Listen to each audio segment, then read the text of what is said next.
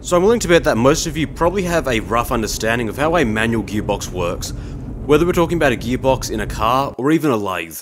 As in, the power goes through the input shaft, through to one gear, to the next, and then through to the output shaft.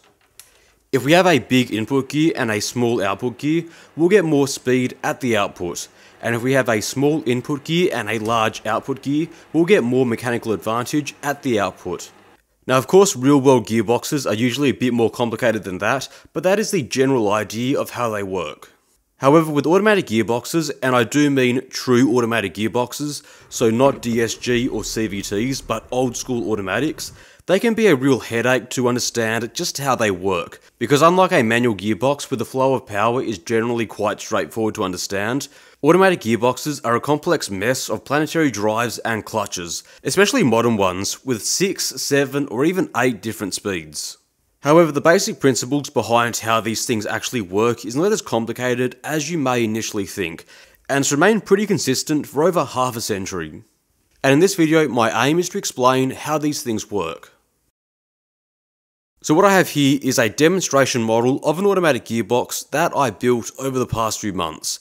And whilst I have made some slight changes compared to what you would find in a car, the mechanical underpinnings and the flow of the power are exactly the same. In fact, the design itself is really just an amalgamation of several gearbox designs that you might find in many American cars from the mid to the late 20th century. More specifically, a 3-speed automatic plus reverse. I've never driven one and the number of gears does feel a bit low, but I do know that these gearboxes do exist. Now some people did point out in the previous video, this gearbox does share a lot of similarities with a Simpson gearset. And if you really wanted to, you could probably call it that, although the general layout and how everything connects together is a bit different compared to a true Simpson gearbox. So for the purpose of this video, I'm just going to call it a 3-speed automatic plus reverse. And I think the important thing is though, even though this is only a 3-speed, once you understand how this works, understanding how a 4, 5 or a 6-speed works becomes a lot easier to do. And in my opinion, I think seeing this as a physical mechanical model will be a lot easier to understand than a 2D drawing or a 3D animation. So with all that said, let's get started. So first things first, let's go over everything on the gearbox. So starting at the back, we have our input shaft, which connects to a handle, or in the real world, this will be connected to an engine or a motor. Next up we have a clutch, which is keyed to the input shaft, which allows it to drive it. And by sliding it forward, it's able to connect to the housing of the first planetary gearset. Now in a proper gearbox, the clutch design would be different, but they would be able to achieve the exact same thing. Moving up, we then have a second clutch, which in this case is a coupler, which connects the input shaft to our main or our middle shaft.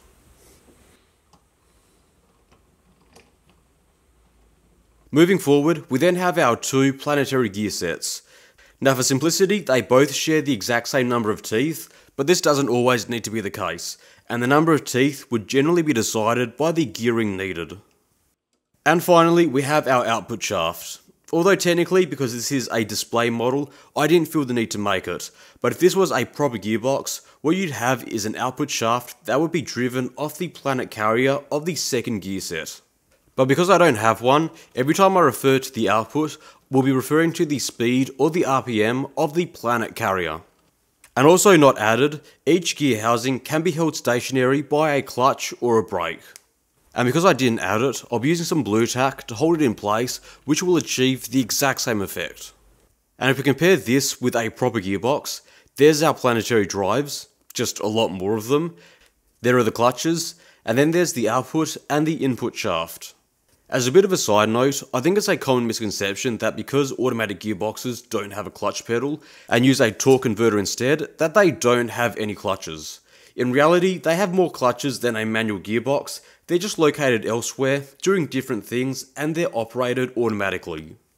Now all of this is able to work because of the Planetary Gearset. If you haven't seen my previous video on them, they work so well in gearboxes because they're strong, relatively compact, and the axis of input and the output remain concentric, along the same axis. But also the way that they're able to achieve their gear ratios is probably the most important factor here, because unlike connecting 2 spur gears together, where you have 2 possible ratios, i.e. the input and the output, plus the inverse of that, With a Planetary Gearset, you can get a crazy number of gear ratios from them. Now the most straightforward setup would be to have one stationary gear, one input gear, and one output gear, in any combination from the ring, the planet/carrier, and the sun gear. And in total, that would give you 6 different ratios. However, if you drive the sun and the ring gear, whilst leaving the planet gear as the output, the sky's kind of the limit for the output ratio, because it'll affect the rotational speed of the planet carrier. It's also worth knowing that depending on the input and the output combination, you'll get either a speed increase or decrease, which is to be expected, but also the direction of the output may also flip. So for example, if the input is the sun gear, the planet is the output, and the ring gear is held stationary, we'll get a 3-to-1 speed reduction with this gear set, and the direction of the output will be the same as the input. However, if we make the carrier stationary, make the ring gear our input and the sun gear our output, we now get a 1-to-2 speed increase, and the direction of the output has flipped. And trust me, this will be important later on. With all that said, let's go back to our main model now fully assembled.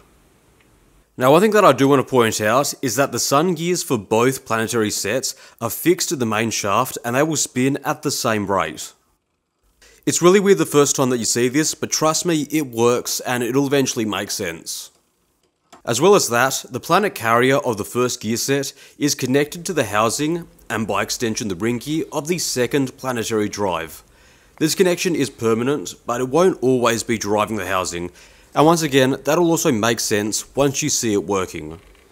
So with all that said, let's finally see how it works, and we'll begin with our first gear. This will give us our largest speed reduction and the most amount of torque when the car is stationary and we want to start moving. Now to make this work, the input shaft will be connected through the coupler or the clutch to the main shaft to allow it to spin with the input. At the same time, the housing of the front planetary gearbox is held stationary through the use of a clutch, a brake, or in this case, blue tack. No adjustments will be made to the first planetary gear set. And finally, when the power is applied, we get a very simple 3-to-1 reduction in speed and 3 times the torque at our output, which in this case is the planet carrier. So it takes 3 turns of the input to spin the output once. Now because the housing of the front ring gear is held stationary, and because it's directly connected to the planet carrier of the first, the ring gear of the first planet carrier is left to spin freely. And that is what is meant to happen. Of course though, cars do not normally spend a whole lot of time in first gear, so what we now want to do is switch into second, so we get a bit more speed at the output, but at the expense of getting a little bit less mechanical advantage. Now in a proper gearbox, the change should be done either mechanically or electronically controlled through oil pressure on the clutch plates, but here I'll be doing this manually by moving the blue tack and moving the clutches around. So to get into second, what we want to do is remove or disengage the clutch on the front ring gear and instead have it act on the first ring gear.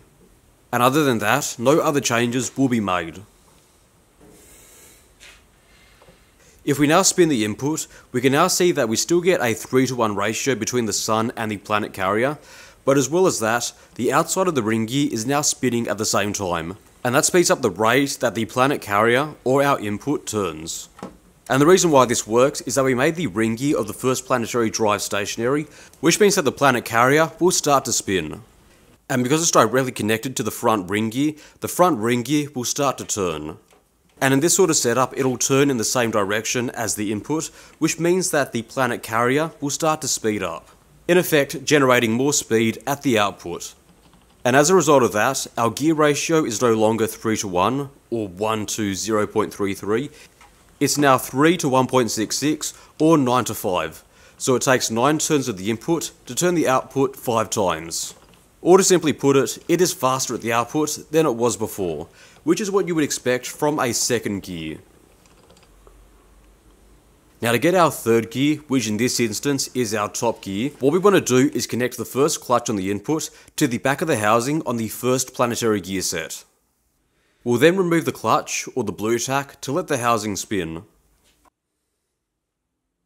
In this sort of arrangement, the input is now driving both the outside ring gear and the sun gear at the same time, and at the same speed. And because of this, the planet ring of the first drive will spin at the same rate as the sun. and this gives us a 1-to-1 ratio. In turn, this drives the forward housing at the exact same rate, and because the sun gears are being driven at the same RPM, the front planet carrier will also spin at the same RPM, which is a 1-to-1 ratio. Of course though, a car wouldn't be a proper car if it didn't have a reverse gear, which can also be achieved with this sort of setup. Now to get reverse, what we need to do is disengage the clutch sleeve / coupler from the main shaft. At the same time, we also need to engage the clutch or the brake on the front planetary ring to make it stationary. Now as you can probably see in this setup, the input now drives the first planetary set's ring gear.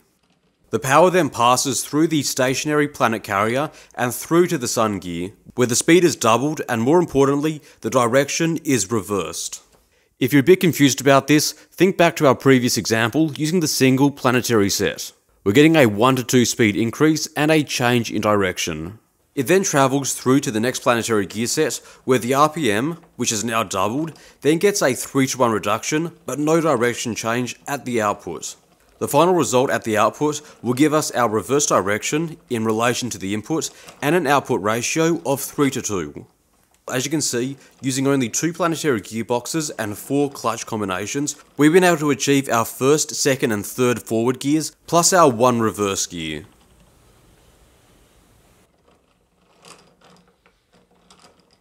And this would have been the basic setup found in many 3-speed automatic transmissions, for the main reason that they were cheap, simple and adequate for the task. Of course though, this is only a 3-speed transmission, and most cars outside of the Americas would have had a 4, 5 or a 6-speed transmission.